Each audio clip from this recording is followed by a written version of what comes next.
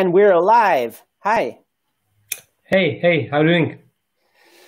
So this is the Embedded World 2021 happening right now, and so everything is digital, right? And you have a whole bunch of new launches.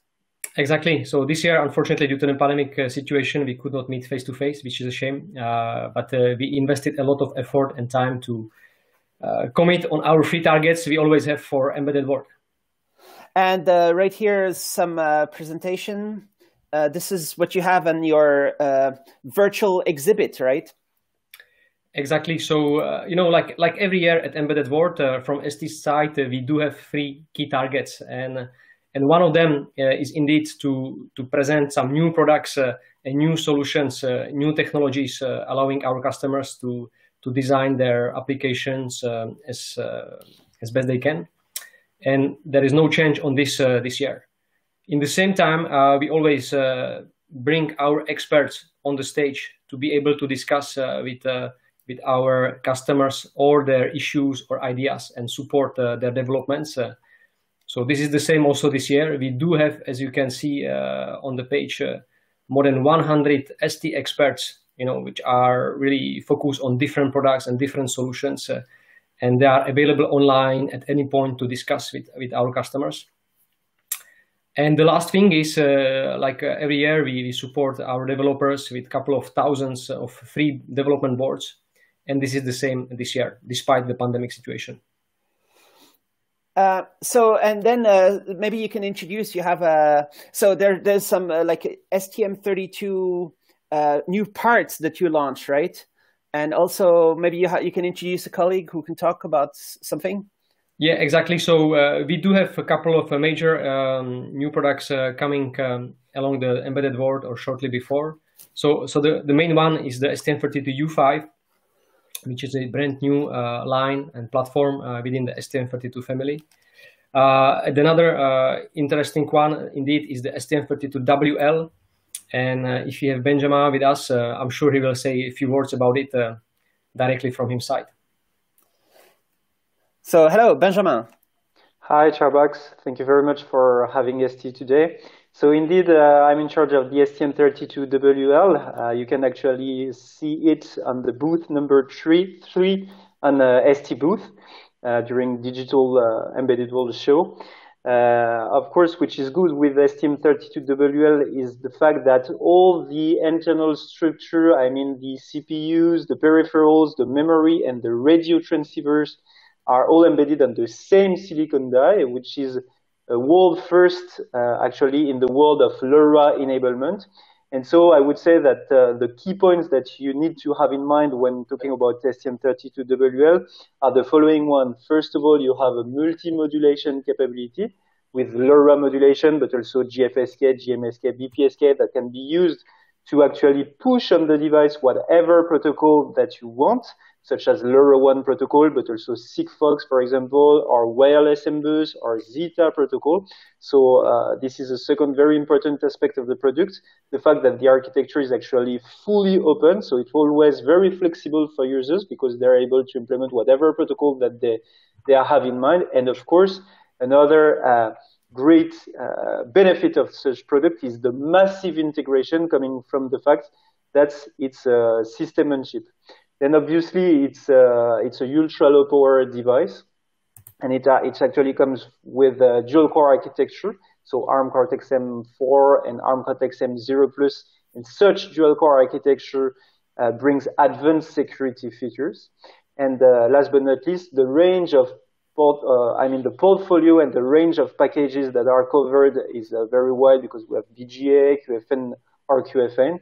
And last but not least, in the same way as what we do with all the other products in our portfolio, such as the U5 that Roman just mentioned, there's a very strong ecosystem that comes with it. For example, with CubeMX for configuration, Cube IDE for development, Cube Monitor to perform RF advanced testing, for example, and last but not least, STM32 Cube Monitor to flash your device. So I hope you guys will be able to join ST booth during Embedded World and see STM32WL and actually all the other products that have been presented by Roman. So what's the kind of like a target market for this? Is it enabling millions of new kind of like IoT kind of devices?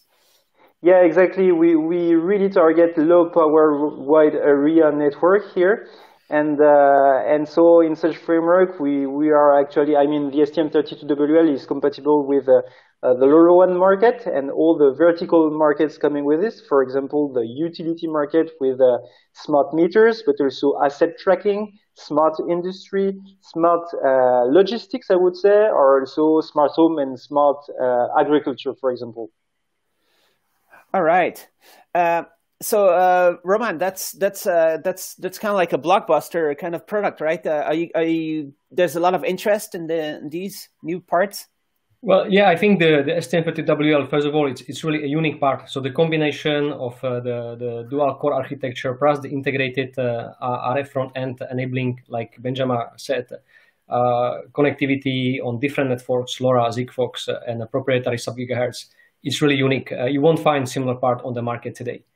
And the interest is huge. For your information, we have launched a couple of workshop series in Europe, and they have been full within a couple of minutes. So the interest is there. Then a few words about the U5. So the U5 is really a brand new line, which has been launched just before Embedded World last week. And also this one, we strongly believe in it, that it brings a new level of innovation for our customers in terms of combination, high performance, low power capabilities. And you also have a colleague who might be able to connect, or maybe potentially we could do videos later about these different parts, right? Is it? Yes, I think let's try to bring our colleagues later on to talk about those in details and describe all the specificities and the nice things of those products. All right. I think it's very exciting. But it's a very strange and special embedded world this year, right? And trying to get all the information out there through virtual means. Exactly. So you've seen already from the way we approach it. So all our ST staff has a kind of branded photos, and we try to visualize ourselves in front of customers.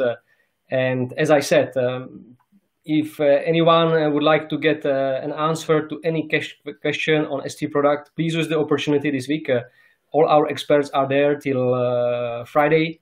So connect to us, speak to us, ask your questions. We'll get you answers, I'm sure. And moreover, we have a couple of thousand free development boards around STM32 available for all interested people. So don't miss this opportunity. The U5 is a Cortex M33, right? So it's using also the new hardware security on and stuff like Indeed. that. Exactly. It's based on Cortex M33, so benefiting from the trust zone support from the core point of view, allowing the isolation between secure and non-secure world. But moreover, we do not rely only on the core itself. We add extra security elements on it to improve the robustness for the final application. All right. And there's the boards already ready with all these new chips? Or is it something that you announced that comes out later? Okay, so for the U5, it's basically the sampling announcement that we have right now. So we are able to support, let's say, interested customers, but the real mass market launch will appear during summertime. So this is when we will go full speed with all the boards, the nuclear discovery kits on the market. And it's also new optimized nanometer, potentially, like as maybe it's low power and long-term support. Well, in terms of long-term support, this is valid for the complete family, right? So in terms of longevity, we keep our commitment of 10 years longevity program, which we do prolong every year. So there is no change on this. The main breaking thing on this U5 is the new technology that we use. So it's a 40 nanometer ultra low power technology. All right. So thanks a lot. Thanks for this short look into what you're doing here at the Embedded World 2021. And I hope we can do some more deeper videos a little bit later, hopefully, so we can learn more about these products. Perfect. Thanks a lot. Thanks for your attention, and hopefully we'll be able to connect later on to bring you some more news.